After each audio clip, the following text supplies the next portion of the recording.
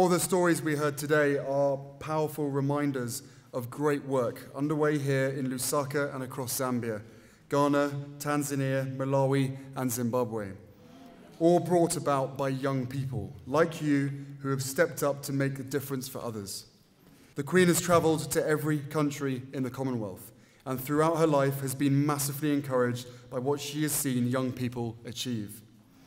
As President of the Queen's Commonwealth Trust and Her Majesty's Commonwealth Youth Ambassador, I see the great strides you are taking every day in the service of others by this work.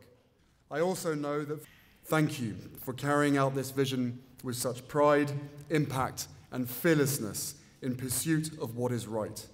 It is my complete joy to be here to see your work in action, and this is just the beginning. The time has come at last for young people to be taken seriously, for young people to be seen and heard and accepted and celebrated and involved in taking decisions about the future of all of our communities and all of our countries in the Commonwealth and right across the world.